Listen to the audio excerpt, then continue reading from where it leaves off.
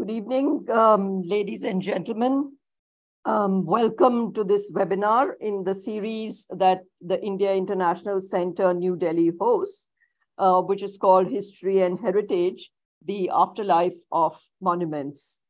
I'm extremely thankful and grateful to the India International Center for hosting the series and to the program office for running it efficiently.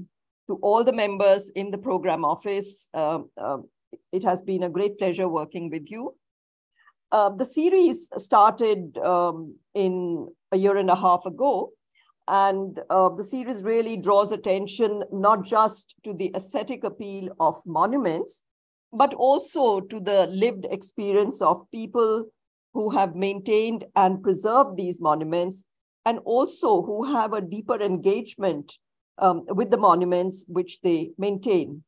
So before I introduce the chairperson of the session this evening, let me talk to you a little bit about the next two lectures, which will both be held in the premises of the India International Center. They will be in-person lectures. They will not be webinars.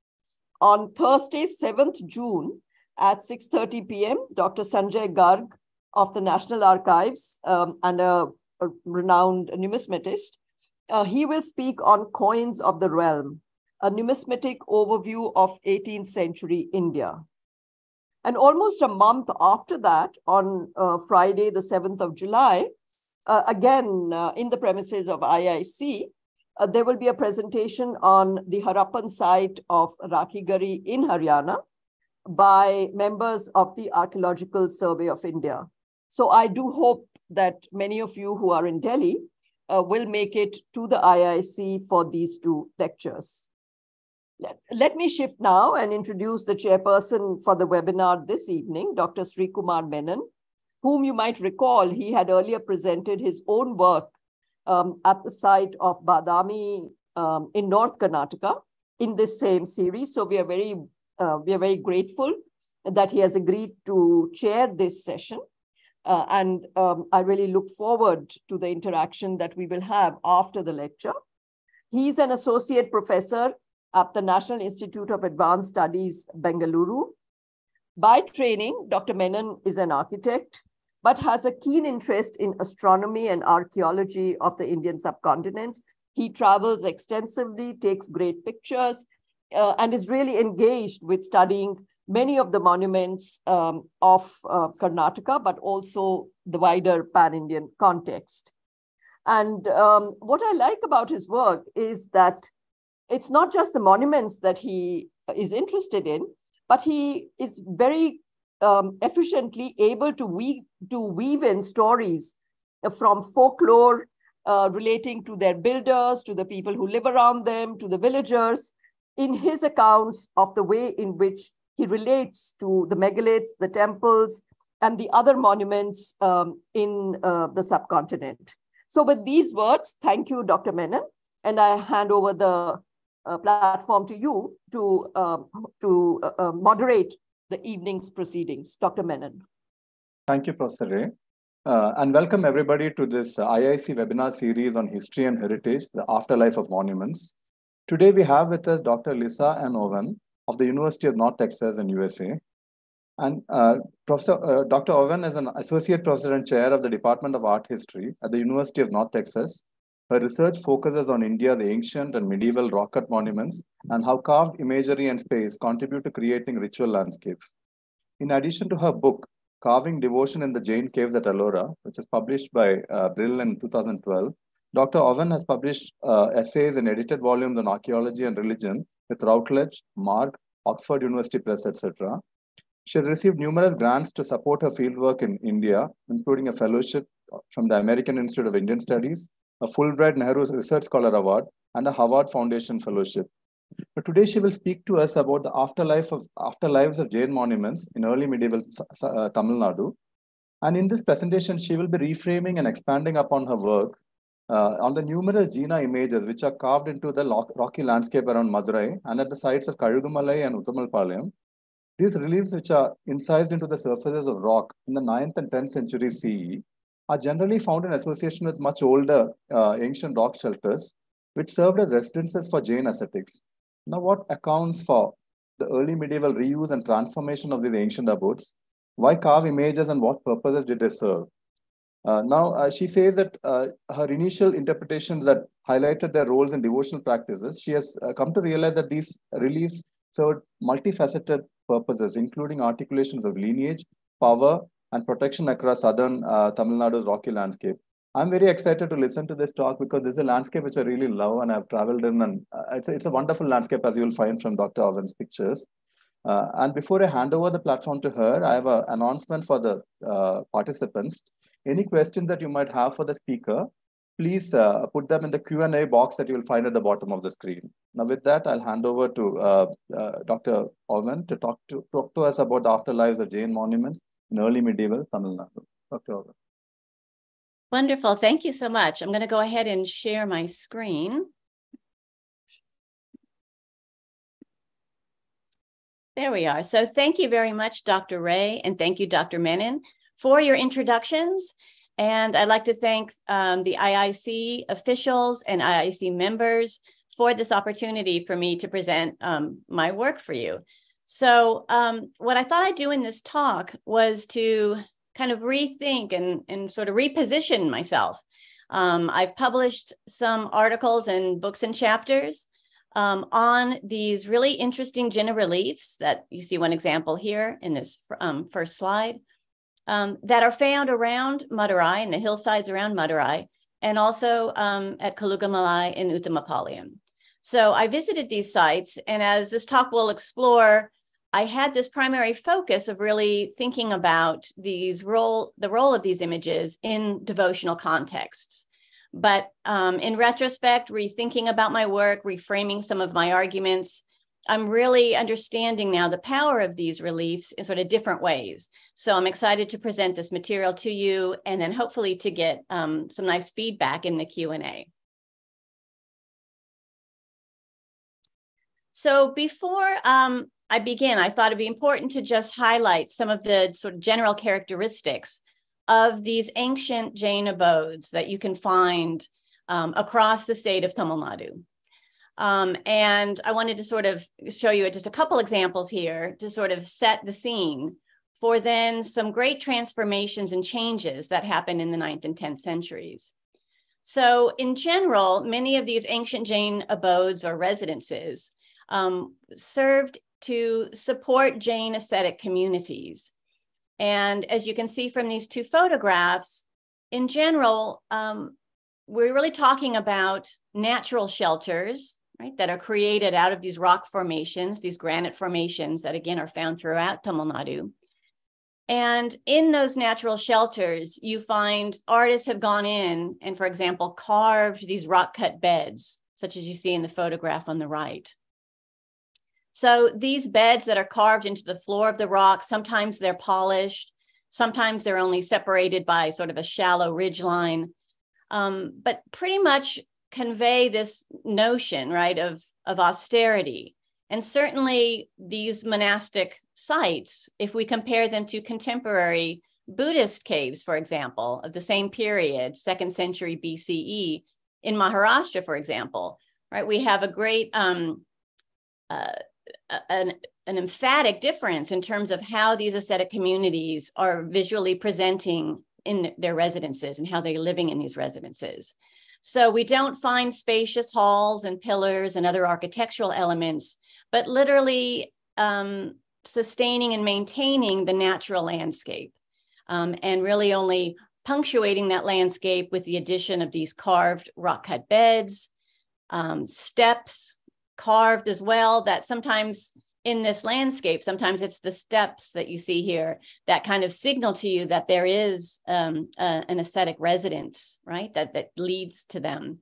And sometimes these are modified in the modern period to help visitors, such as myself, coming and visiting these sites. So it's a real, only a slight alteration of this rocky landscape. And then we also have, of course, inscriptions from the same period, so from 2nd century BCE up to the 3rd century CE, that also give us some information about these early ascetic communities. as well as the interactions these ascetic communities had with the laity who were there in the nearby villages. And of course, that important relationship, right? Because the monastic communities had to be in contact, right, with the laity in order to receive donations of food, donations towards other things as well. And in return, the laity could get monastic instruction from these communities. So this is sort of the setting for what then happens in the 9th and 10th centuries, which then is an addition of carved imagery that appears again across a number of sites. I've only visited a select few, but this seems to have been a pattern at this time. And so I'm showing you here a couple examples of some of the sites that I was able to visit. And you see a plethora of images. Sometimes it's only a solitary image. So all of the sites are quite different. But you see this emphatic presence of the Jina image, right, being carved on these surfaces of rock. And sometimes these carvings are found on separate boulders that are located near those ancient rock-cut beds. Sometimes the artists are carving the images of Jinas and Jain goddesses over the brow, directly over the beds. So there is a clear association between what's happening in the 9th and 10th centuries and it's seemingly a reoccupation of these ancient abodes, but then also transforming this into sort of a new site and certainly new visual experience as well. So this is what attracted me to these sites, right? These expansions of rock, and across their surfaces, you see all of these images. And again, each site is a little bit different. I initially went thinking I would find more direct patterns of things, but each site is actually quite unique. So I'm going to just show you a few things, and again, where my thinking is leading towards these. But this was again in the 9th and 10th centuries, right? With this addition now of these new reliefs. So for this talk, there's two key questions that I also tried to answer in my earlier scholarship on these Jina reliefs, which is really what might account for these, happening in the 9th and 10th century. So is there something socio-historically, socio-culturally that's happening? What is inviting this real interest in relief sculpture being added to these ancient sites? And then a second and related question is the question of why carve in relief, especially when, in thinking about if these are reliefs serving important devotional functions for devotional activities, then the question is why not a temple or why not a cave being created? And as we saw with Dr. Menon's lecture last summer on Badami, and he was focusing on the Breeze Pavilion, or the double mandapa, he demonstrated, right, that structure was actually created from the very rock that supported it. And this could have easily happened at all of these Jain sites. So if there was interest in creating a cave could have been scooped out of these rock formations. A stone temple could have also been created with rock quarried out of this expansive landscape. And we just don't have the evidence or no extant evidence that this is really the case. So for me as an art historian, I was really interested in why the relief, why does that seem to be, and again, a bas relief, so carved on the surface of these rocks. Why was that then the sort of the chosen visual representation to demarcate sort of these sites with this renewed vigor? So those are two questions that we're going to sort of address in this talk here.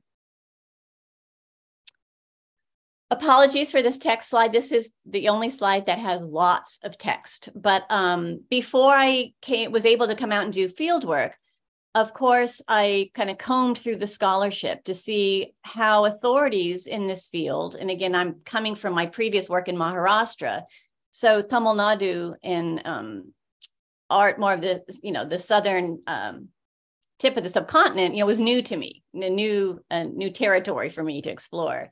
So of course I was, very much interested in seeing what the authorities say about these reliefs. How did they explain this new sort of reoccupation of these ancient sites, and how did they discuss the purposes of these reliefs? So there are two scholars that were really important to me. That's Ekambaranathan and Champakalakshmi. And I've just pulled here just some brief citations from a lot of their writings, but to demonstrate the fact that they both independently sort of arrived at the important transformation of these sites from residences to now places of devotion.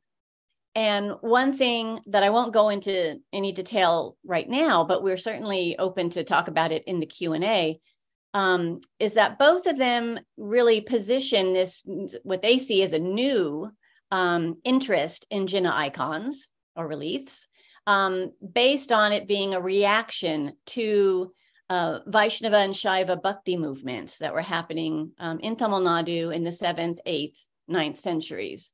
And so their understanding of the reliefs really came from the fact that they saw Jains as reacting to these Bhakti devotional movements and activities.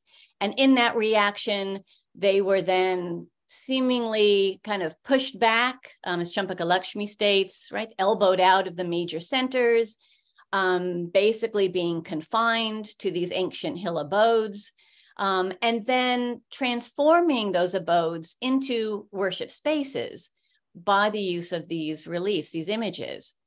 And one thing I push back in terms of my own work, this sort of has the narrative that somehow Jains were not interested in worship of Jina icons any time earlier than the 9th century. And of course, the art historical evidence does not adhere to that, right? We have much earlier images and interests in Jain devotional practices with images in the South much earlier than this. But nonetheless, we can talk a little bit more about that in terms of the Q&A. My main takeaway by looking at the scholarship here was to then see that both of them arrived, again, at this important purpose of devotion. And so when I came to do my field work, that was my focus too, to come and take a look at how these reliefs might have been used and venerated in worship activities. My view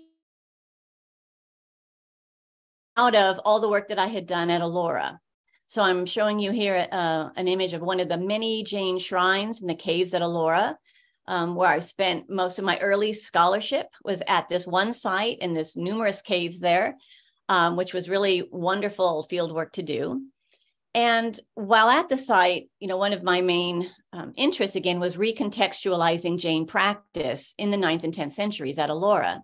And so I spent lots of time looking at these shrine reliefs carved inside the shrine, inside the caves. So, there was an actual interior space to walk into, a shrine to enter, and then one is presented with, basically life-size and sometimes over life-sized images of the Jina, such as you see here. So wonderfully preserved images. I was able to go in and do very close looking. I was able to take a look at any wear and tear on shrine images. For example, were images replastered in some cases to account for constant rubbing or abhisheka. So looking for evidence, basically, of physical devotional practices. So lustration, looking for traces of soot, right, as evidence of oil lamps being burned in these spaces. I also took a look at whether or not images had traces of successive painting and overpainting. So I'll show you a couple more examples here, again, from Ellora, where you're able to tell from centuries of use because many of these shrine images were repainted. So created in the 9th and 10th centuries, and then in the 14th century, they all received some more paint, right? And some other fixes in these shrines. And so I was able to closely look and sort of determine what kinds of things happened within these spaces. So again, detecting evidence of soot, looking for metal hooks that would have held garlands of flowers, and even looking at how the image is presented. Oftentimes in Ellora's shrines, there were platforms created on either side of the Jina image, and these would be suitable places to set either offerings, physical offerings, or to hold trays that could be used in devotional activities. So really understanding the space and the evidence of the imagery themselves to recontextualize the kinds of activities that might have happened in those spaces.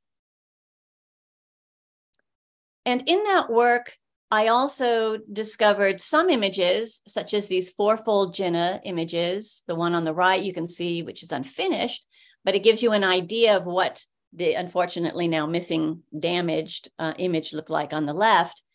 Being able to understand that in some cases, some of the caves had certain images that were designated for practices like Abhisheka. And this was because they had, in the base of the images, so the fourfold Jina image would have been carved on the image, for example, on the left.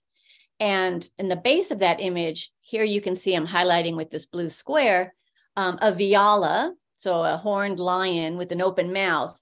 And this served as a funnel, as a way that would then drain out the fluids from Abhisheka and from lustration, right? That the fluids could be collected and then dispersed appropriately.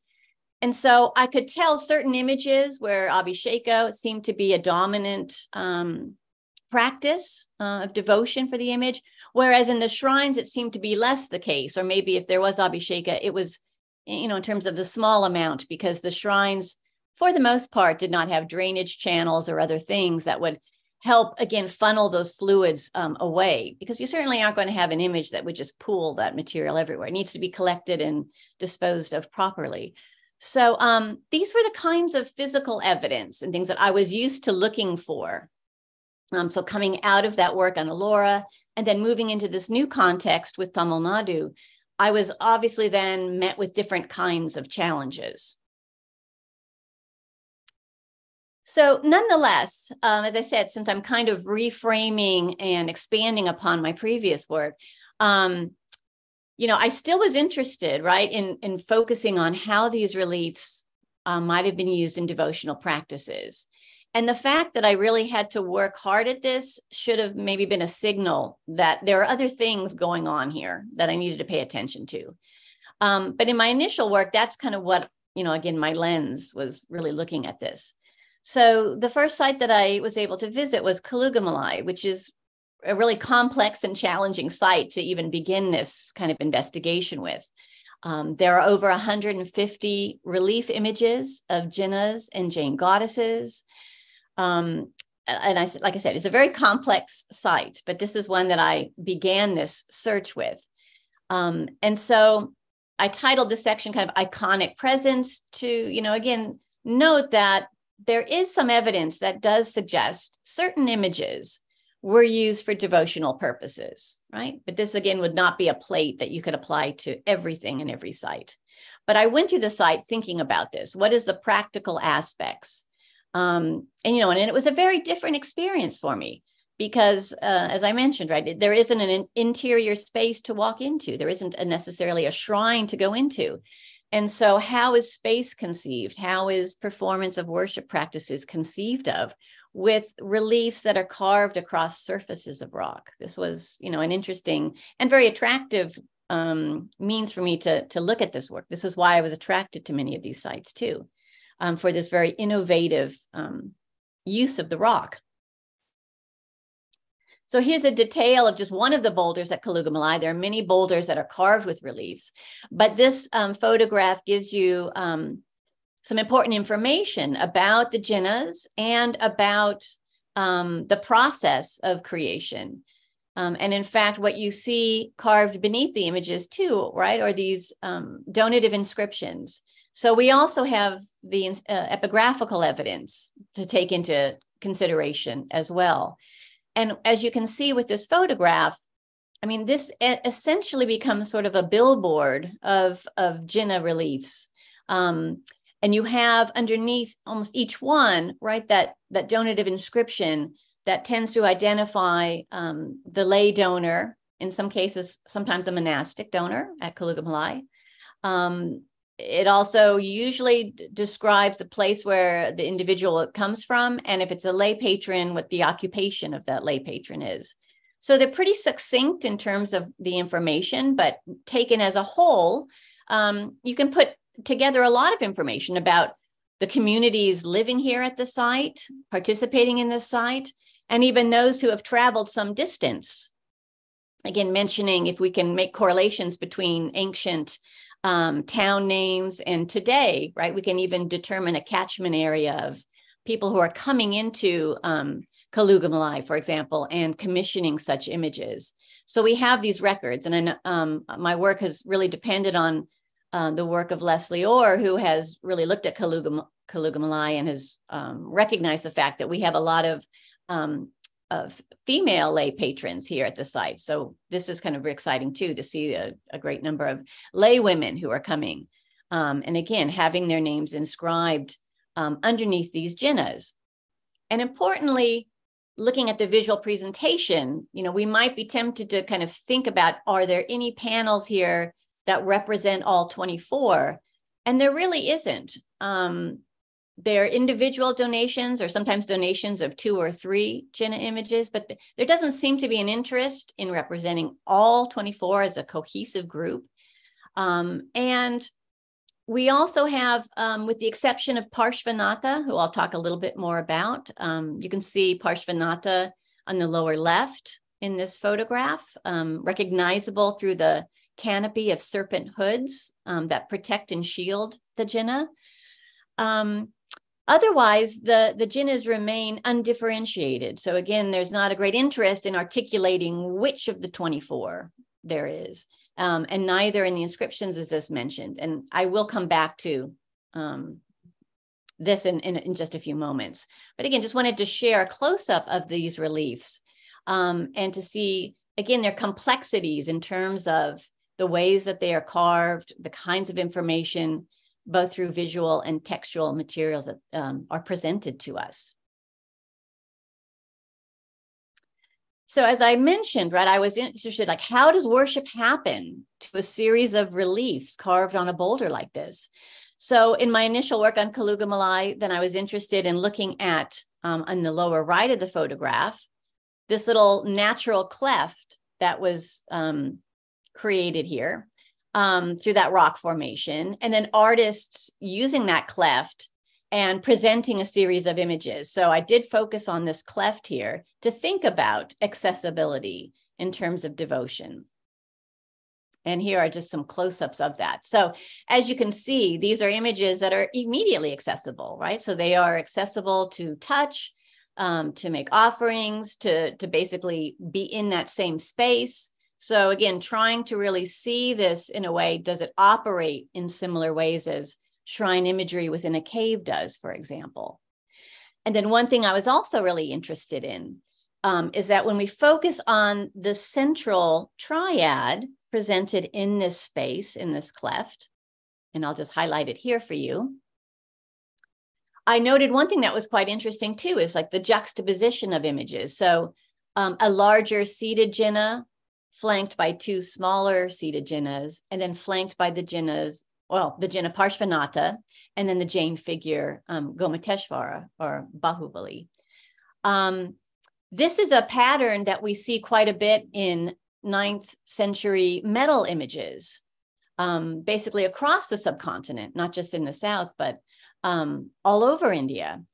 And this pattern also then made me think of that this is what artists are echoing, right? So this juxtaposition of these jinas, and again, framed by Bahubali and Parshvanatha, something that's also found in images that we know, for example, are used for devotional activities, these smaller metal images that would be set up on altars within temples, and even maybe next to rock cut images in shrines. So invited me to also kind of hypothesize about the ways that these images, right, could have been worshipped. And again, artists then recalling this arrangement of forms with other forms that we know were under devotional use. One image at Kalugumalai in particular stood out. It literally, because it was carved on its own boulder. It's a large image, about 4 feet in height and about a foot maybe in depth. So carved within its own rectangular niche, and presented right with an iconography that I was used to seeing, for example, in Elora's caves, with an enthroned seated Jina on a lion throne, with the triple parasol and foliage and celestial figures coming in with offerings, fly whisk attendants on either side of the throne, and even figures down by the base of the image that may represent human worshipers. So it was a scene and an iconography, right, that I was also familiar with. And this particular image, again, stood out to me as one that would certainly be easily accessible, right, for worship activities. And in fact, when I was there at the site, you can see the remnants of some offerings of incense that a lay couple I met who are actually visiting Kovalpati from UP came, and they were actually venerating the Jina when I was there. And so even today, right, it sort of draws the attention that this is an image, right, that is readily available, right, for worship activities. So this was, again, part of my looking at the site and finding out ways that these images could work, right, within this context. So within that same lens, I also traveled to Uttamapalayam. And this is another site that has a number of images, not as many as Kalugumalai, in this case, maybe about 19 reliefs, all Jinas carved on this selected boulder. And with the photograph, you can see that's a modern day, right, pavilion that's been erected. But nonetheless, it may echo, right, in the medieval period, in the 9th and 10th centuries, when these are created, that a shelter or a canopy certainly could have been inserted into those square holes that you see up above on the top of the Jinas, and also maybe some kind of platforms secured on the bottom. So I don't know when those square holes were carved, so that's some of the difficulty. It's kind of hard to date those additions of those holes, but it does seem to intimate, right, that there was an interest in securing other kinds of features, right, to shelter the images, to demarcate a certain space for worshipers.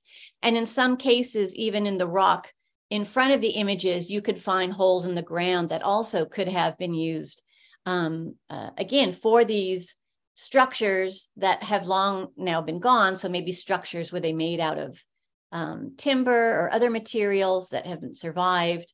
But again, creating then sort of an actual space, right, so that we can approach and engage, right, in worship with these images. So again, this is the kind of physical evidence I was looking for, but it's also very different from the kinds of evidence that I had seen, for example, at Elora. Both Kalugumalai and Uttamapalayam have, as I mentioned, the inscriptions. You saw some examples from Kalugumalai a little bit clearer, but Uttamapalayam's reliefs also underneath them have these donative inscriptions. So there's a nice body of material that we can look at, again, for more information. And importantly, as I mentioned, they're donative, so they're pretty succinct. And so we don't find a lot of information about use and purpose and, why these are created. Instead, we have who paid for it and, the name, and then maybe the village and the profession of the patron. And so information on devotional practices is pretty rare.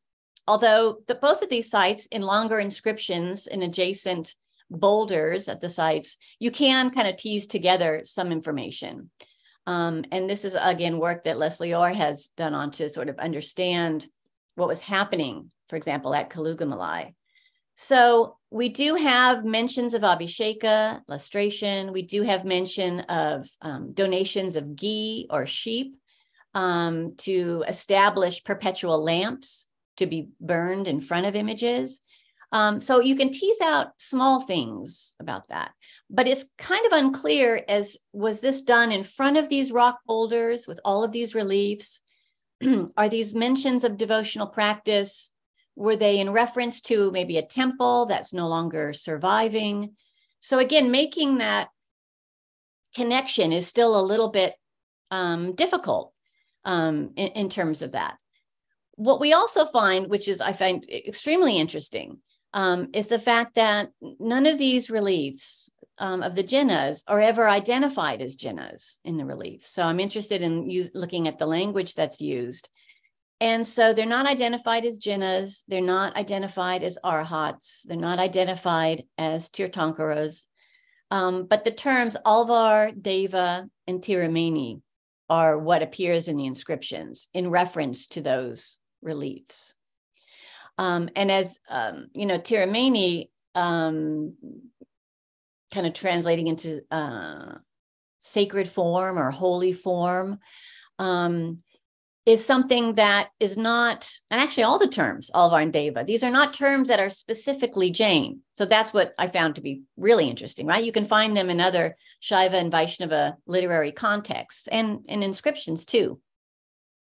So that kind of is interesting, right? Because it really has us questioning modern day interests in trying to identify, well, which Jina is that? And maybe that's not the right question, or maybe a question that just didn't seem to be important to the communities and the artists creating these.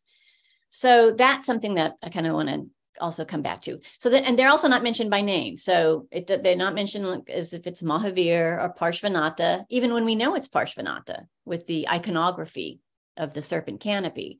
They're not named in the inscription. So we don't, there doesn't seem to be a great interest in identifying these specific Jinas. And again, not even referencing them as Jinas, but as with these terms. And then lastly, there's some really great interest in using these terms, but also using the terms in association with the larger landscape around them. So in the cases of Kalugumalai and Uttamapalayam, there are references to a lord of the rocky hill. At Uttamapalayam, there's an inscription that refers to a lord of the hill of auspicious qualities. So auspicious qualities is defining the hill, and then this relief is just the lord of that hill. So, and then another common sort of phrase is also identifying these reliefs as a mountain lord. So the constant referencing to the landscape around the reliefs, or where the reliefs are sited, I want to think about that, also now is of more interest to me. And it's expanding my views then of how we need to really think about these reliefs. And again, maybe they're more multivalent purposes. So outside of strictly a devotional context that I was working so hard to have happen at these sites. So I'm kind of, as an additional lens, I'm not abandoning devotional functions for some of the images, but they inherently are doing more than that. And so I'm trying to expand my lens and my interpretation to include other ways these reliefs are being viewed and interacted with. And so I'm thinking about them in terms of how they're demarcating the landscape. And so in one point, we can think about it as how do they demarcate a specifically Jain landscape, even if they're not referred to as Jinas or Arhats or Tirthankaras in the reliefs. Their iconography, right, tells us very clearly, especially when you have a whole boulder, that is incised with these images, that these are Jinas, right, that they're recognizable, right? So is this demarcating, right, this Jain landscape? And so part of my thinking likes to think about rock and why rock. And so at sites like Arittapati that you see here, you have both an inherent beauty of the landscape that's, I think, being commented on. And then maybe even we can ruminate about the nature of rock itself, particularly in its use with communities, right, that give a primacy to ahimsa.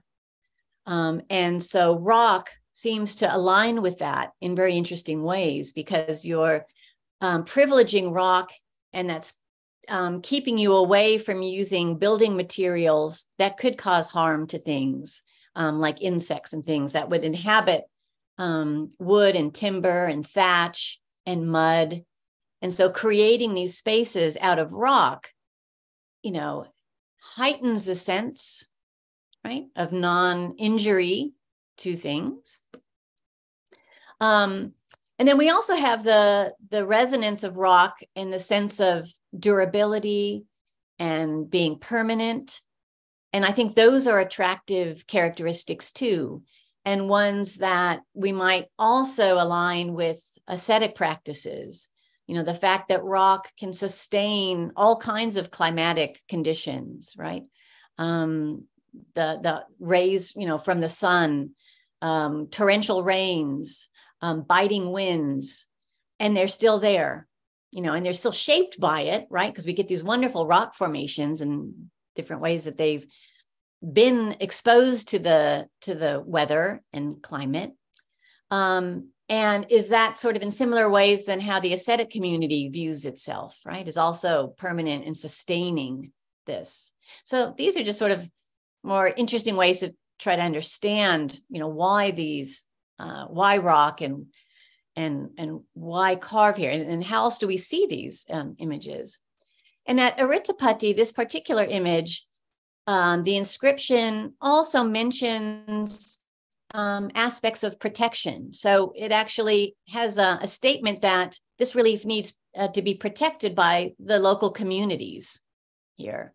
And it names specific groups that are, again, sort of in charge of that. So there's a sense too of some kind of protection happening within this landscape, both by communities and I would say also with these images.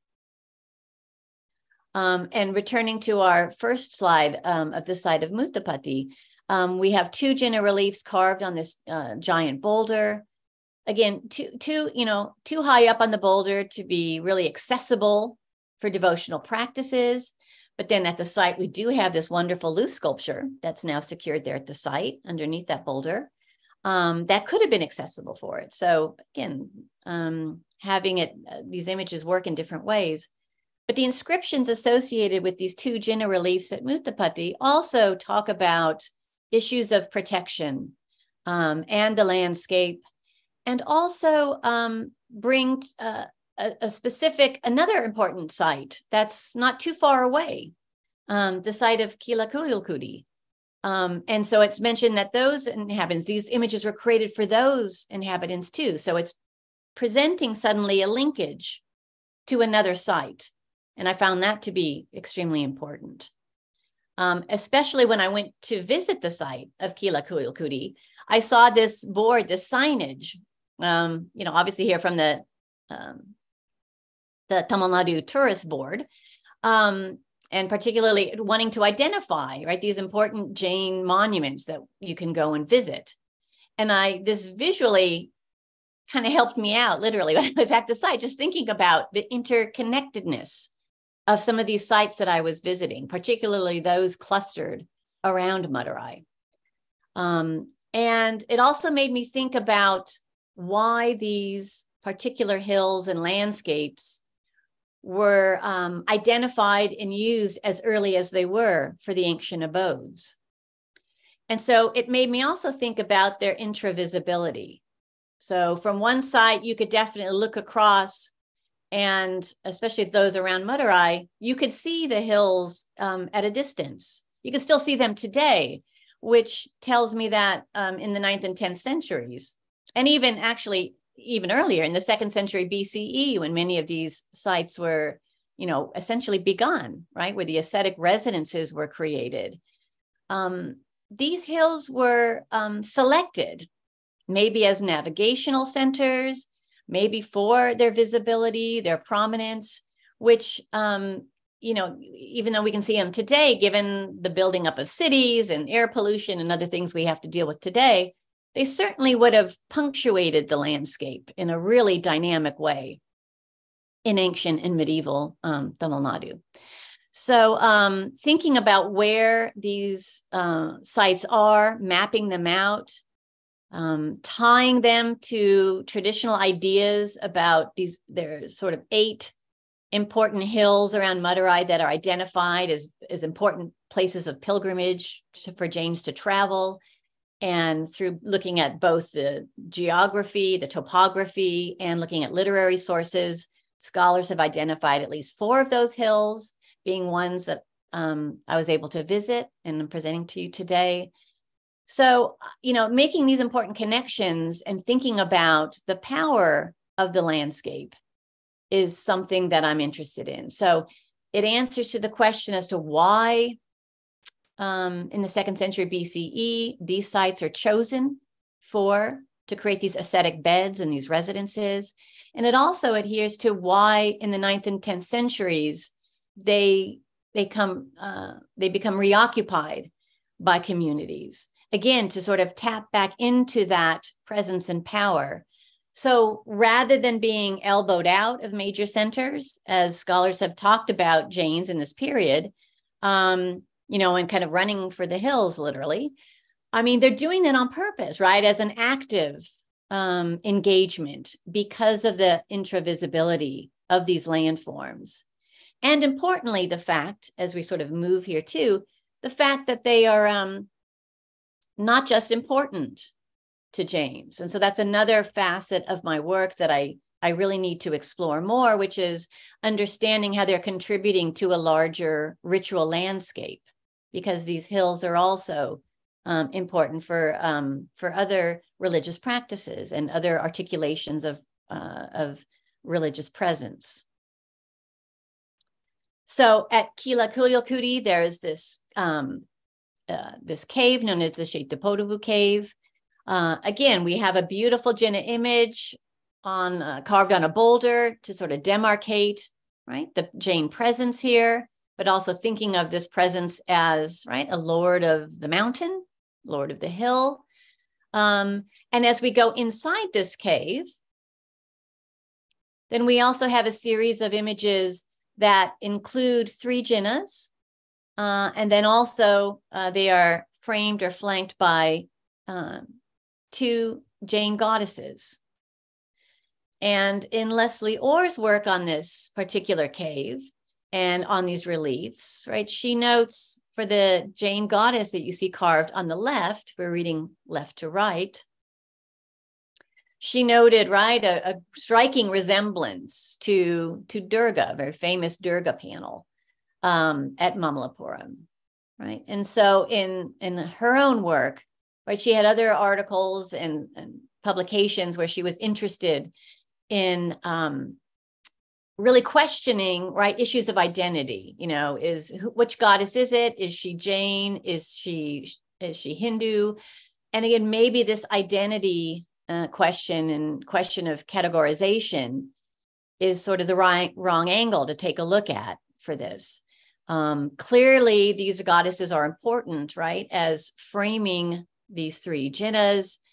And again, this is also having us be more open to ideas of audiences coming to these sites that may or may not necessarily be Jain.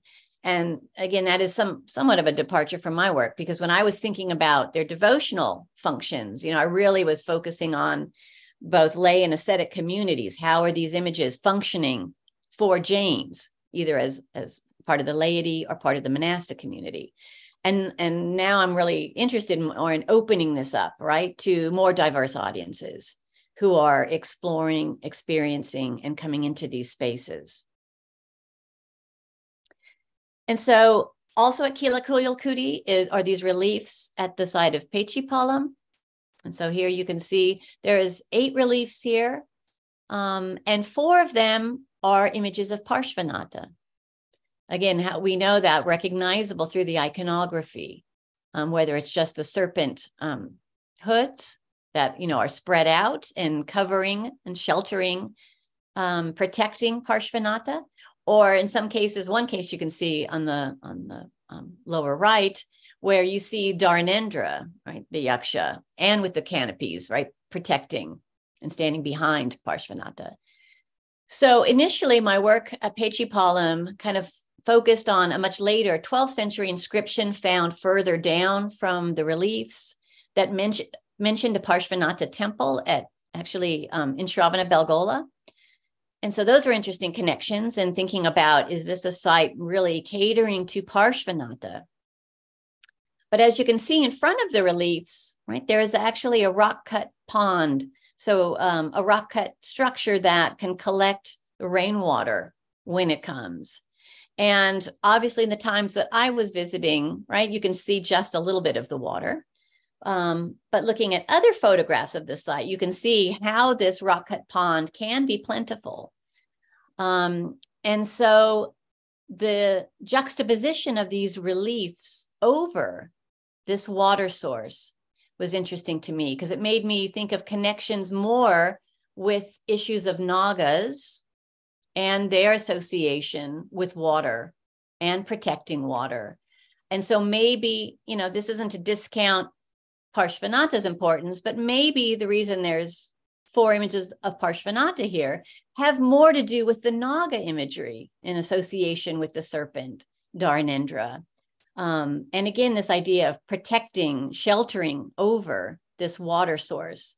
And it's very different than the ascetic abodes, right, which tend to have channels cut near the beds to divert rainwater away from the residences. And here with these reliefs, we see almost cradling, sheltering, and supporting, right, this important water source.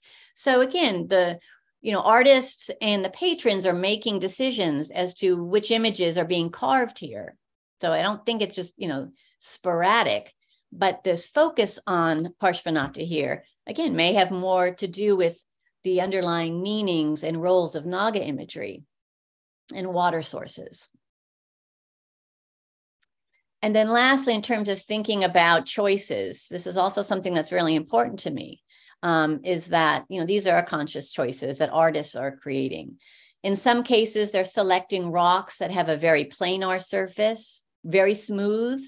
And so then images can be cut indirectly and they sort of line up almost as if it's, the side wall of a cave. And in other cases, artists are choosing boulders and maintaining the undulations of the surfaces of those boulders. So not choosing ones that are planar, but really embracing the curvature and natural forms of the boulder. And this also, I like this because it's very different than, for example, when you look at reliefs carved on cave walls. This is, again, really enhancing the natural landscape. And it also makes me think of artists, especially with images, and many that tend to be unfinished, appear to be just emerging from that boulder. So I also kind of like to think about it in terms of conceptions like of being svayambhu, of being self-generated or self-created out of these forms.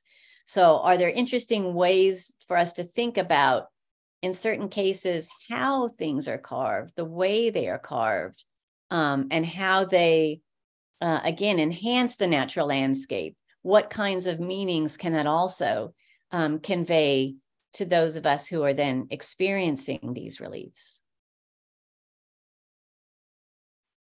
And then the last sort of component and ways of thinking about these images have to do with some known patrons for some of the images. In the case of these two sites, Kalugumalai and Kalugumalai, we have information of these images being caused by the monastic teacher Achanandi, who's named here in the inscription, almost identical inscriptions. And so these two sites too also really pushed me to think more beyond devotional practices. In these two cases, we're talking about sites that this is the only relief they have. And particularly in the case of Kalugumalai, this one was really difficult to reach and to get to. And so surely there are easier ways if you're creating an image for devotion to do it than what happens at Kalugumalai. So I'll just show you a couple of photographs of traveling to this site. And they're working with my colleague, Shantalingam, and hiring someone local to come and take us because it was really difficult to find. And when we finally arrived at the ancient abode, and it's a very large site, there's over 50 rock cut beds by the time we reached there. and a number of inscriptions. So it's a site also really known for its epigraphical evidence from the early period. But in the 9th and 10th century, we have a single addition to the site, which is the single solitary relief of a Jina.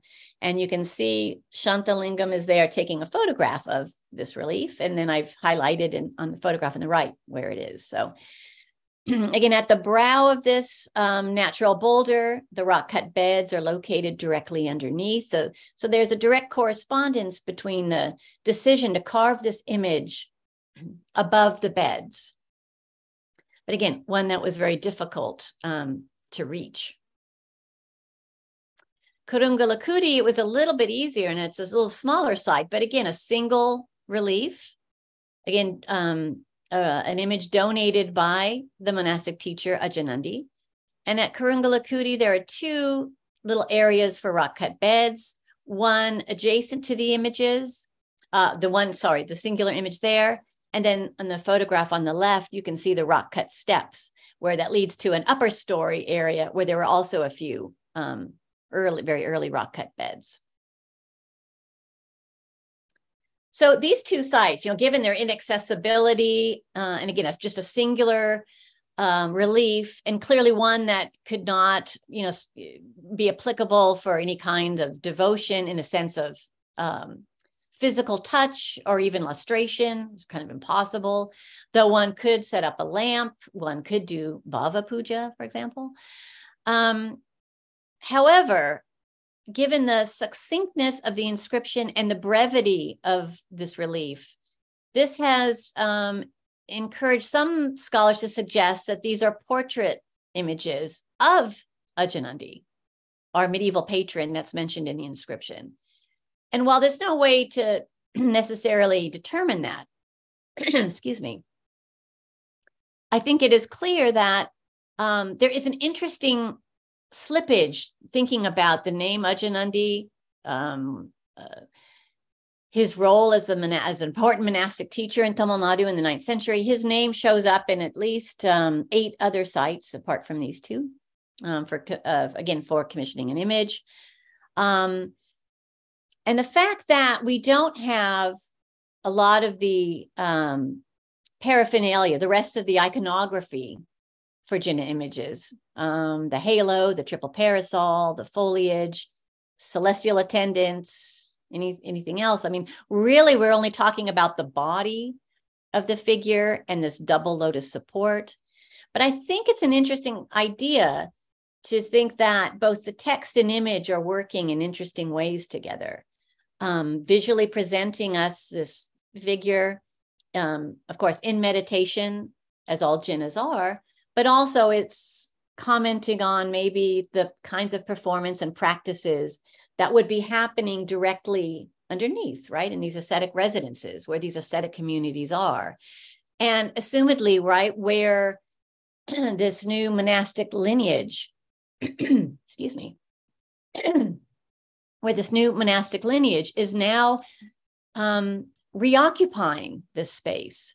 So reclaiming a more ancient past for this new monastic formation associated with Ajanandi, I think is really exciting to think about.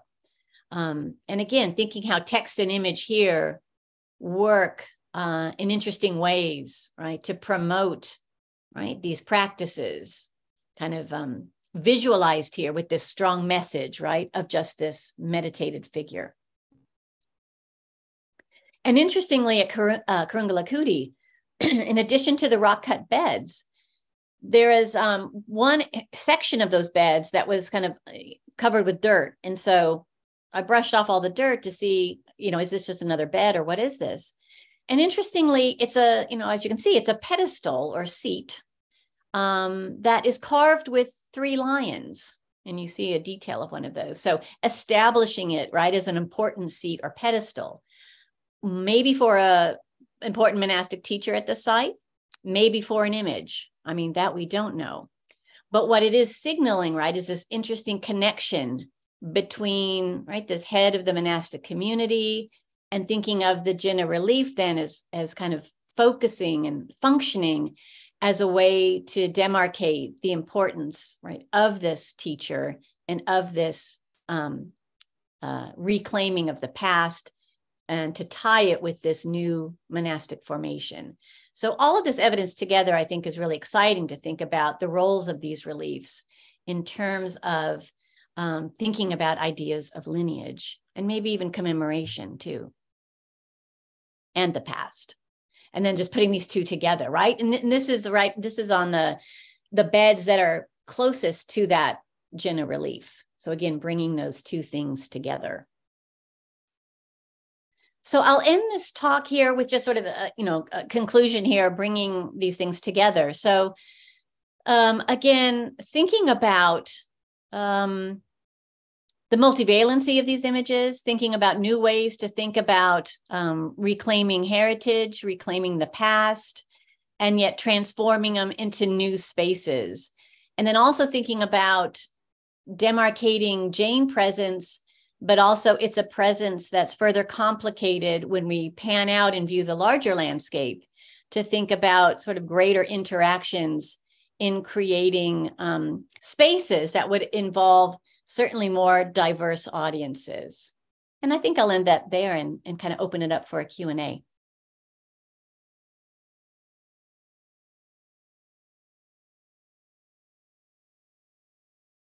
Thank you, should I go ahead and stop? Should I stop share? Is that I think best? you can stop sharing. Okay, good. We got it. Thank you, Dr. Owen, for a riveting talk about the Jaina images of the landscapes around Madurai. I found it very interesting, and we have one question. So before we go into that question, I would request the other participants, in case you have any questions, please put them in the Q&A box at the bottom of the screen. So I will tell you the first question, that is by Mihir Keshari. So he asked that, does the fact that the inscription are referring them, not specifically as Jina, Arhat, or Tirthankara, but as Alvar, Deva, and Tirumeni and all that, like what we were saying, does it showcase that the larger laity was undergoing some sort of a religious cultural transformation as initiated by the Bhakti current, where the old religious sites were in use, but the ideas about them were going through transformation? Yeah, that's a great question. Thank you so much for that.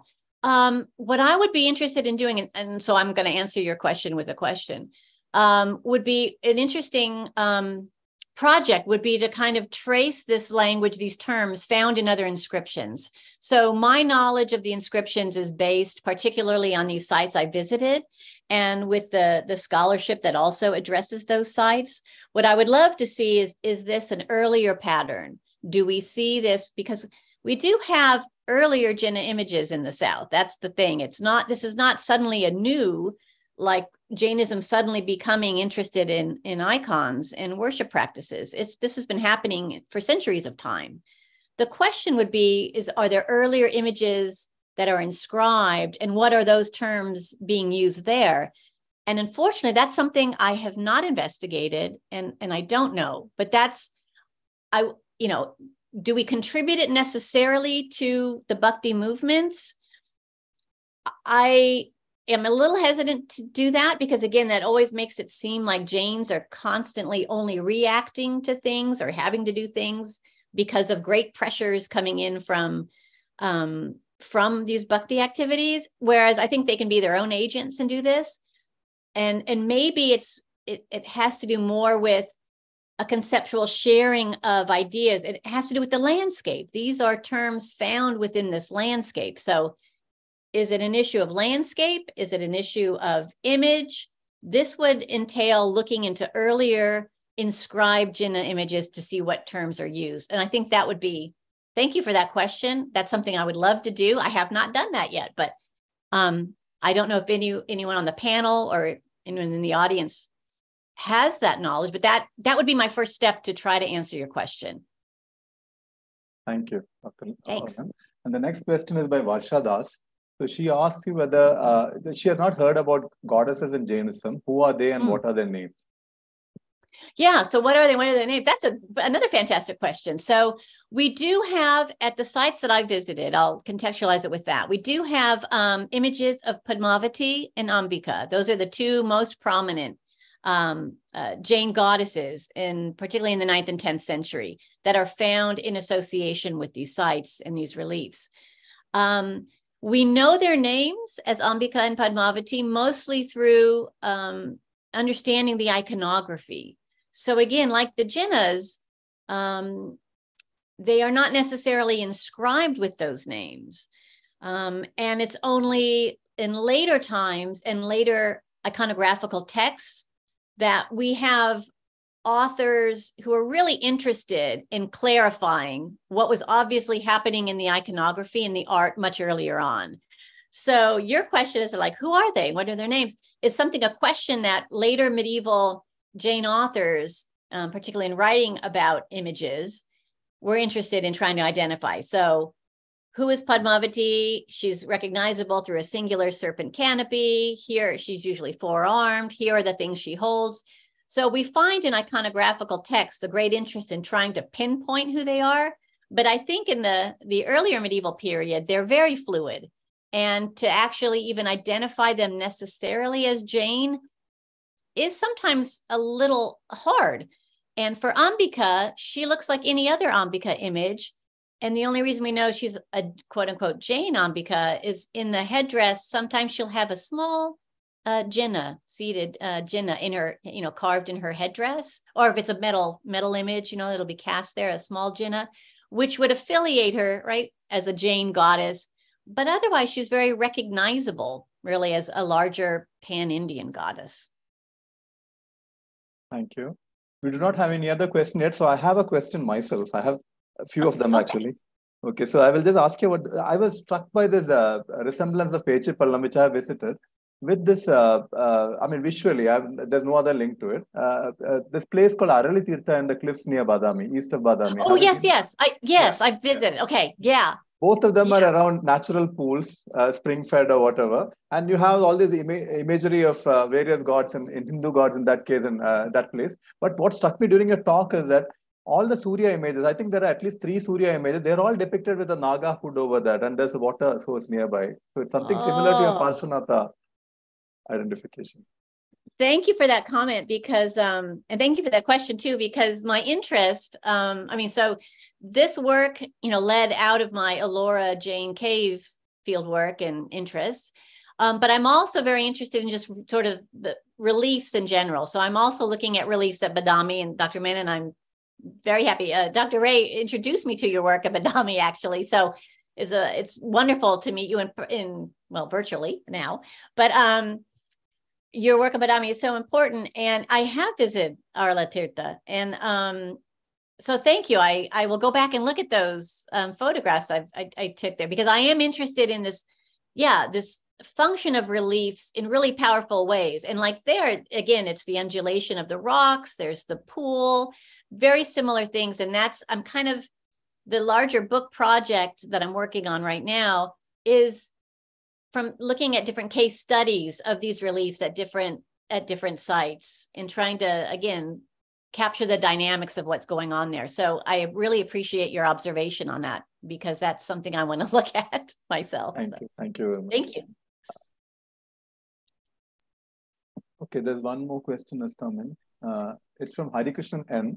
How do we look at the notion of a cultural landscape in the region vis-a-vis the Tinai system of the Tamil Sangam poetry, which is hegemonic by the virtue of usage, even in the Vaishnava, Shaiva, and Kaumara Bhakti, but hasn't been considered together in the Jaina Buddhism context generally?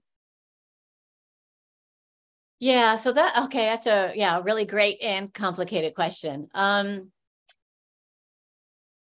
So in one thing I have to be careful of, admittedly, as I want to look at this larger cultural context and this understanding of dynamism and fluidity, particularly between traditions, I need to be careful that I'm not saying that everything was harmonious and it's all shared and things are fine.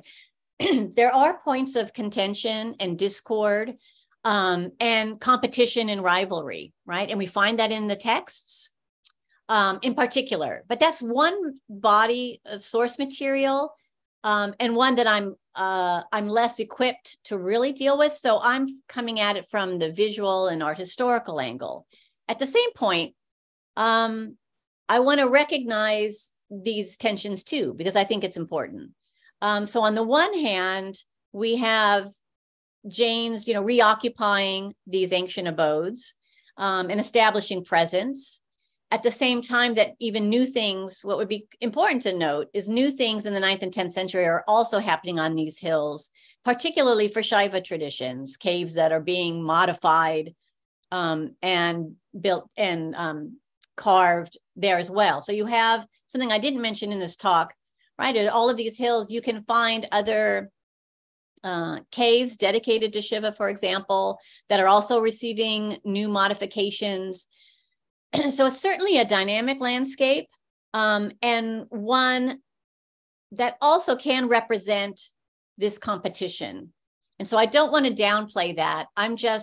It's harder for me to discuss that with the visual evidence, though I will say I can do that in some sense with some caves, for example, some Jain caves in Tamil Nadu from a little earlier period, so more 7th, 8th, that were clearly then recarved to become Shaiva caves. So that's definitely an interest in reutilizing and occupying this space now as Shaiva. So thank you for the question. That's something I do want to negotiate in my work a little more clearly, because I do have a tendency to kind of create it as, again, it's with the diversity of communities. With that, you do have periods of tension. But what I don't want to do is characterize it like as a period that was completely contentious, which I think sometimes the literature, in its discussion of Jains marginalizes and treats it so horribly that whether or not that was actually occurring on the ground or this was a rhetorical strategy, that's, something that has to be dealt with. And again, with the literature aspect, I'm a little less equipped to handle that. And I kind of come at it more from the art historical one. But I very much appreciate your comments on that. Thank you. There's one more question from KT Ravindran. Is there any evidence of Jain sites in early CE in Tamil Nadu? So yeah, a lot of those beds from the very beginning. At my talk, I just showed you a couple examples. Some of the earliest are those Jain residences. So most of them are just natural shelters that only have rock-cut beds carved in crevices, and sometimes there's rock-cut steps that are carved there too. But importantly, right, you don't have even though images. Certainly by the 1st century CE are really, proliferating across the subcontinent in India. You don't have the addition of imagery to those ancient abodes until this period. And this is what's led, I think, scholars to assume that there's somehow then it's sort of like created only because of Bhakti, in reaction to Bhakti movements, Shaiva and Vaishnava Bhakti movements, that suddenly Jains go, oh, hey, we have Jina images, why don't we have them and worship them? This has been happening for a long time, but what's interesting at those sites, this doesn't really take off until this period. So that is also something I'm still trying to work at. But those early caves some date as early as 3rd century BCE. And we have lots of inscriptions from that period too, that help us contextualize the earliest Jain sort of communities and those monuments. They're less known, especially by our art historians, because there's not a lot to work with. There's beds, there's inscriptions, and that's kind of it there. So thanks. And the drip ledges, I guess. I have an extension to that question because considering that you have the standard hypothesis says that Jainism spread from Karnataka to Tamil Nadu. Yeah. So how come we do not have any early inscriptions in Shravan Belgola, for example, Jain inscription? The earliest one is in 6th century CE, if I'm right. So how come there are so much that's right. body of inscriptions in Tamil Nadu, but not in Karnataka, where it came from? Yeah, that's a great question. And there's a paucity. And even when I was doing this work, even trying to find, for example, images, they're there, but you've got some metal images from Andhra, for example, and some rock cut things again, but a lot of those then had been transformed into Shaiva spaces. So they don't survive intact anymore? It's a great question. It seems like why does the recording seem to happen so late? And I'm not sure. And I think in some ways that's why Achanandi becomes sort of a champion, because his name suddenly is everywhere. He is thought to have hailed from Shravanabelgola. He comes to Tamil Nadu and establishes the Nandigana in Tamil Nadu. And we just don't have a lot of earlier records than that. And I can't answer. I don't know. But I mean, I all I do is recognize the paucity with you. And I'm not sure. I'm not sure why. Dr. Ray, do you have any questions for? Yes, yes, thank you. So I have a couple of questions, but let me start. Oh, there is, I think you have in the Q&A one more, but let me just ask one question and then, you can go to the Q&A. So would you expand a bit on, you talked about the nuns, the lay devotees, and you said that the female patrons were particularly important at Kalugumalai, as Leslie Orr has discussed. Now, two really, if you can expand on this, is this the only site? That was number one. Or do we have female lay devotees at other sites as well? And following from there, when Leslie discusses her work on temples, she does talk about women being involved in different kind of temple activities, and being part of those temple activities. So, but since the sites that we are seeing, these are really very different kind of sites. I mean, there's not that much to do at that site, I would say. So are these part of the pilgrimage? Would these be part of the pilgrimage circuit? But that would then mean that they should be at other sites as well, rather than just at one site. So yeah, okay, great question. So I know at Uttamapalayam there are,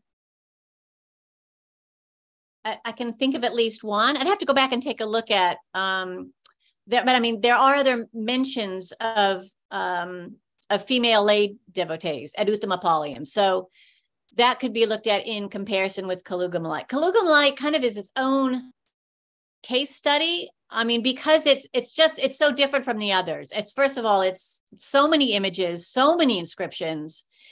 And what do we do with that? Does that mean it's kind of an oddity, or does it represent something more standard that these other sites, just because of their smaller number of donative inscriptions and reliefs, don't provide the same window? I mean, that's the question, because Kalugumalai is so different. So, but I know at Uttamapalayam, there are a few female lay devotees mentioned in the inscriptions. So that is, but apart from that, and again, that's another site that has at least a good corpus. The other sites that I'm dealing with, sometimes have one, two, just a handful of reliefs. And so you only get one, two, a handful of inscriptions. So it's hard to make a case, right, from such small evidence, not limited evidence, I guess I would say. And then, the question of, what to do there. So when I went and trying to think about experience and then think about activities, I thought, because of sites like Kalugumalai and Uttamapalayam have so many reliefs, does this mean they were, more accessible, more popular? The fact that you can have so many donative inscriptions. And again, looking at the village names that are included in that inscriptional evidence to give us an idea that they are on some kind of pilgrimage circuit, that you can visit that. And like I said, I think that billboard at Kilakulukudi was so cool, because it kind of was modern day trying to make these connections. And I'm wondering, were those connections available then? Julie Hanlon is a scholar who she wrote a dissertation on these places around Madurai. And she, again, really wanted to argue their accessibility. I mean, today they're so hard to get to, and but she really wanted to talk about them as being, connected to thriving populaces. And I think that's just something, because of the barrenness when we see it today, it's really hard to envision that. But I think I think they must have been. And I think the fact that they, were so visible in everyone's, lived experiences there, that one would take a pilgrimage to these sites, that there would be more knowledge of how do we get there, and it would be easier to get. I honestly think that's, the case. So today it's kind of hard to relive that kind of experience because they are extremely hard. And you're right, once you get there, what do you do? Are you just engaging with the ascetic community that's there? Is that the main purpose? Is that the main goal? And especially like at Kalugumalai, which was really hard. And then doing all that work to get there. And then there was just the one single relief, which is, and so, again, is the main purpose then to make just that interaction with the community, the living community that's there. And so that relief just serving as a signpost for that. And marking this new site, right, as its continuance, tapping into the heritage of the past, but continuing it anew with Ajanandi's lineage, something. Anyway, I think they were probably more connected, and it's hard to imagine it, but I think it's important that we do. Thank you. There's a couple of more questions in the Q&A box. So Hari Krishnan asked one more question. Can you comment a bit more on the earlier Jaina cave temples and their ritual use, given that Jaina's presence is visible in the material context in the Sangam period, but is absent in the literary context for a long time? So as far as what kinds of performances happened in the residences, yeah, that's kind of hard to capture from the art historical evidence, because literally what we have are the beds. And we don't have those carvings, again, of Jina reliefs don't come until the 9th century. Clearly, we have earlier caves and spaces to go into. I would assume we could have structural temples that would have been maybe built out of more ephemeral materials near those abodes. That would provide, spaces for ritual practice for both the monastic community and for the lay communities, having those engagements and interactions. So again, in terms of trying to recontextualize how those spaces were used, right, is really hard, because it seems that, given the evidence, that residential area was kept intact. And and without seemingly, doing images and things until the 9th century. So, and what's also interesting, if we think about communities then coming in the 9th century, making these modifications, making these transformations, the beds and the actual residence areas themselves remain untouched. So they're not coming in and making new beds, and they're not coming in and creating like, a greater inhabitable space. They're not doing anything with the residents per se. Those are left completely as they were from the 3rd and 2nd centuries BCE. And it's only with this addition of relief carvings. Again, sometimes directly over the beds, sometimes on rocks to the side. That's the modification. And that's what made me so interested in this, was as to why those reliefs. Why not create a cave? Why not expand the residence in new ways? And that wasn't done. The residences remain just as they were from the 3rd and 2nd century BCE. So that was important to keep that part of the past completely intact. Can I just come in? Yeah, sure. Yeah. I was just wondering why you don't bring Sitanavasal in. I mean, that's a painted, surely that's sort of in between your two chronologies. Yeah, I should. I have visited it. And that was before. I think I was visiting and thinking about Sitanavasal more along the, as a cave, and I know. And I brought that into my thoughts about allure. No, but this is an artificial division on my part, thinking of it as space and cave. But you're right, thinking about that, how that space works really effectively, because you have the rock cut beds on the other side of the cave. And so you've got both beautifully there and beautifully preserved, actually. Thanks for that, Himanshu. I will, let me revisit Sittanavasal with this new work. No, seriously, I mean, just because it does provide another window into thinking about it. And I purposefully or unconsciously, I don't know, left it out because, again, it's an actual cave and I was really focusing on relief stuff. But it's, why wasn't, I mean, a good question would be, why wasn't something more like Sittanavasal? Why doesn't that explode all over Tamil Nadu? That same kind of setup with the beauty, you know, the cave and the residences. Like, why isn't that become the pattern? That's a great question. Yeah. The next one is not a question, it's a compliment. Tara Hasnain says a very informative and thought-provoking talk, and thank you for the pictures of so many sites. Oh, you're welcome. Thank you. Yeah. They're wonderful, wonderful sites to visit. Yeah. Yes.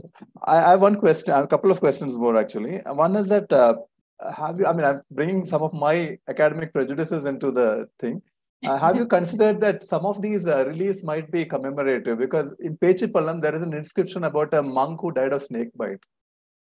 So could some of these carvings be to commemorate some dead people? Yeah, absolutely. So, yeah, is that the 12th century inscription that has with that's associated with I think the padas, the feet at Pechipalam? At Pechipalam, I'm not. I don't remember exactly, but I remember one of the inscriptions talks about a monk who succumbed to snake bite. Okay, I'll have to look into that. That died from snake bite. So yeah, so thinking of in terms of more commemorative. Yeah, I mean, so those scholars who have identified, for example, at Alagarmalai and Kurungalakudi, you know, these as being portrait statues of Achanandi. I don't thinking about it as it's commemorating, or maybe even commemorating the community at large. Are there?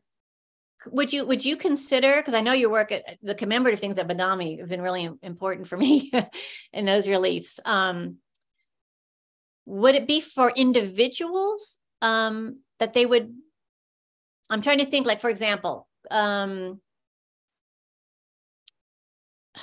would they function in similar ways as those commemorative reliefs at Badami? Meaning for individual people, or could they stand for communities? Or, I mean, what do you have thoughts on that? I've just because there's a tradition of commemorative sculptures like this in Shravanbelgola, but then they had, and even in Badami, in the Jain cave, when you enter on the right, you have the you have a panel which shows a lady. I've forgotten her name. A lay woman devotee who's but the composition is different. They show the person being commemorated sitting with the guru and a Tirthankara in the background, a large image of Tirth. So that doesn't seem to be here in this case. So I'm not very sure about it, whether it could be different in Tamil Nadu or. Yeah, that's great. Maybe even thinking about visually, are they functioning in similar ways as like those commemorative like hero stones that you see all over Karnataka, for example? Yeah. I'd have to think about that. Something worth following, I think. Yeah, thank you. Is it time for us to, I have one more question if you don't mind. Was there a discontinuity between the 3rd century BCE to maybe 1st century AD and then the 8th, 9th century reoccupation? Was there a desertion of the site? Or? Yeah, so this is a good question. Champaka Lakshmi has kind of, I think, more thoroughly kind of investigated that. We do have, I mean, she's kind of looked at some of the evidence and tried to figure out if were some of these sites continually occupied and we just don't have any record of that continuous occupation, or, you know, is there a gap? So I think different sites are going to have a different answer to that. But it's really, again, hard to see what kind of evidence is left behind about, you know, the occupation with that, unless someone's, you know, adding inscriptions, you know, that then suggests continued use, which I think is certainly possible. But there's also this seemingly interest in, again, preserving how these things were. I mean, there's just not a lot of evidence if they were continually used, that other communities are making their marks, adding records and inscriptions, for example, on the beds or around the natural shelter. There could also be a lot more inscriptions there that I am not aware of. So, coming at this more, again, from the art historical angle, and maybe throughout that area, maybe not necessarily at the residence itself, but there could be other inscriptions in the landscape that would provide ideas about continued occupation. So I think certain sites may indeed have been. And again, Champaka Lakshmi's work, who I cited at the beginning of the talk, I know she has gone through and looked at and tried to determine certain ones that she thought were continually inhabited throughout. So apologies for making it seem like a big gap, because there might not have been at many of those sites. Thank you. Thank you. There's one more question, I think. Yeah, it's from Katie Ravindra, a comment. Iconography are more for branding than for worship. Yeah, so that's a great way to think of it. I thought of it as kind of a monastic branding for the ones associated with Achanandi. But also, again, this idea to, when you have so many Jina reliefs, like at Kalugumalai and Uttamapalayam carved all over, it's making a visual statement, a very emphatic statement. And again, even though I don't want to discount the power of having these rocks covered with these reliefs, and again, even though they're not identified as Jinas and Arhats, visually, everyone knows they're Jinas because you know the iconography very clearly. So it is definitely creating that presence there through the reliefs. So thank you for that. One more question. Sorry. Yeah, sorry. Can I come in? Yeah. No, thanks a lot for bringing in the landscape, because I thought the whole, the way your talk unfolded, it really moved out from looking at the beds and then, engaging with the caves, but then gradually with the larger landscape.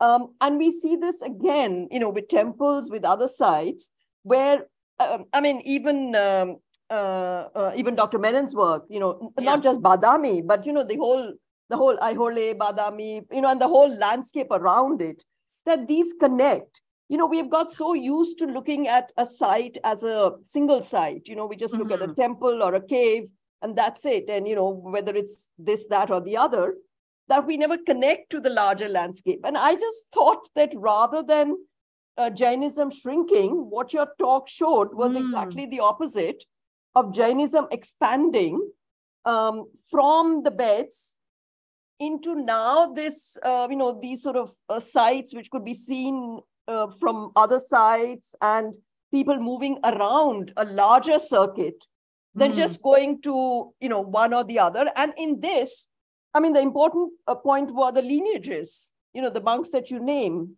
the monks who become, whether they, some of the images could be commemorative, but that the monks then play an important part in expanding this base. So thank you very much. And thank you very much for getting us to think about the landscape as sort of really playing out the expansion of Jainism rather than what has generally been assumed. Yeah, thanks very much. I'm glad that came across, because it was my own journey to try to move from also just looking at the reliefs to, again, really turning around and thinking about how they're functioning in a much larger context, but also just physically from the relief to the actual hill, right? Which is really what was visible to many people living, especially around in Madurai. Yeah. I think there are no more questions. So thank you, Dr. Owen, for a wonderful talk. I had a very enjoyable evening listening to you and thinking about some of these things. And I must thank IIC for conducting this seminar, for hosting these seminars, and Professor Himanshu Prabha Rai for being the brain behind this. And thank you to all the participants for making this discussion very lively towards the end also. Thank you, everybody. Have a good evening. Yeah, thank you. Good evening.